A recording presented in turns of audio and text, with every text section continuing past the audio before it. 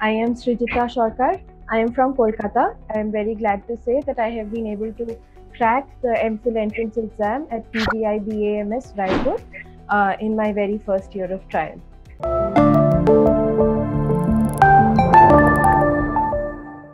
I was in the online batch of UPS education. So I was sent all the materials, and I was also given access to all the classes on the portal and the mock tests that are there in the UPS education portal. They were very helpful because even before I started taking the actual exams, I could take their mock tests, and that prepared me really well as well. So setbacks probably will occur in most cases because seats are very less in the colleges for M.Phil, but that is where we need to calm down, relax, and say that we'll get through. We just need to stay put for a little while longer. In all the M.Phil exams, the syllabus is basically the entirety of psychology. So you get very confused about what to study and what not to study because it is pretty much impossible to study everything that is there in great details.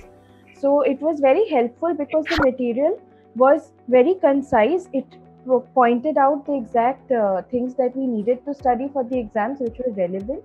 And the classes were especially helpful because Sir picked up the topics for the classes which were a little difficult, and he explained those very concepts in the classes.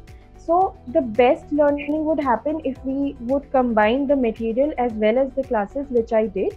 And the most helpful part were the mock tests that were there on the portal, because those were the actual things that helped me crack the exam in the end. So basically all the M.Phil exams in all the universities are in the MCQ mode, so objective type questions, which are very different from the subjective type answering that we are used to in all the universities where we have done our graduation and post graduation. So we have a lot of information maybe, but we do not know how to apply those informations till we have practiced a huge lot of objective type questions, which I got helped a lot by UPS education because they have a huge amount of questions available on their portal in the form of mock tests, practice tests, self-assessments. So you can keep on assessing as you go by with every chapter that you complete. You can take the test for that chapter and you can go for the practice tests. So that prepares you. You can check your level of understanding as well as your level along with the other students who are taking the test. So you can work better, or you can say that, okay, I've done well. So it's a motivation for the students like me who are taking the course. So it was a huge help. It is very important to practice because that is what actually gets you through the exam.